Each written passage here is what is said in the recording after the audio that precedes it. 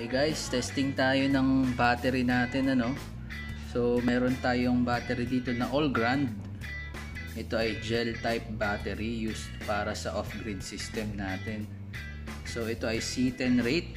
Kaya patatagalin natin siya ng 10 hours with 10 ampere load. So dapat after 10 hours may makikita tayo diyang 100 ampere hour para masabi natin na true rated siya. So may gamit akong DC electronic load tester. So magdi-discharge siya ng 10 amperes gamit ito within 10 hours. So mag-start na tayo. Ang time natin ngayon ay 10:05. So tingnan natin to per hour. Okay. So nag-start na tayo. So after an hour dapat meron diyang 10 AH. After 2 hours 20 AH and so on. So after 10 hours balikan natin siya mamaya kahit after 5 hours 50 AH siya. So yun na yung 50% DOD natin. 12 volts yan dapat, around 12 volts. Ano po? Okay, balik tayo mamaya. Guys, ito yung battery natin na tinetest. 3 years na palang warranty nito. So ang life cycle niya at 50% DOD is 1,500. So ito yung box.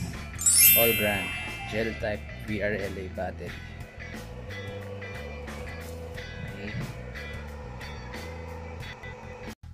Okay guys, 3 o'clock na ng hapon.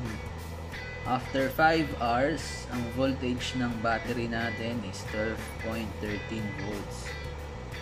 So ngayon, ang capacity na nade-discharge na natin is approaching 50 ampere hour.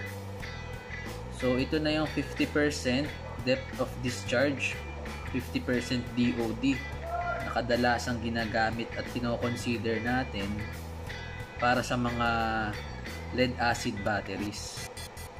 So usually pagka 50% na dapat stop na ang discharging, pero for the sake ng testing natin ng capacity, discharge natin siya ng 5 hours more. Dapat 100 AH ang makikita natin dito later after 5 hours. So magka-cut off siya at 10.5 volts eh. So yan yung kinonsider natin na cut off voltage, yung 0% na niya, 10.5 volts. Okay. Okay guys, time check, 6 o'clock. 6 o'clock, 80% na. So 80 AH na tayo. 11.64 volts. So 2 hours na lang makikita natin kung talagang aabot siya ng 100 AH. Okay guys, after 10 hours, 8 o'clock na.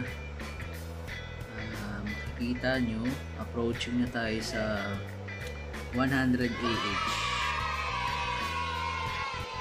Pero hindi pa rin nagka-cut off kasi wala pa tayo sa 10.5 volts. Meron pa tayong 10.81 volts. Pero makikita nyo na true rated ang Allgrand battery natin. Kasi 100 AH na siya. So mayroon pang konting ibubuga. Hintayin natin kung ilang AH pa yung sobra hanggang umabot siya ng 10.5 volts. Okay, so nag-cut off na siya. 101.28 AH. Okay, so naabot naman niya yung rated capacity niya na 100 AH.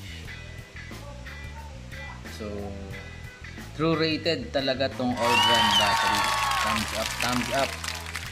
Okay ito. Okay. So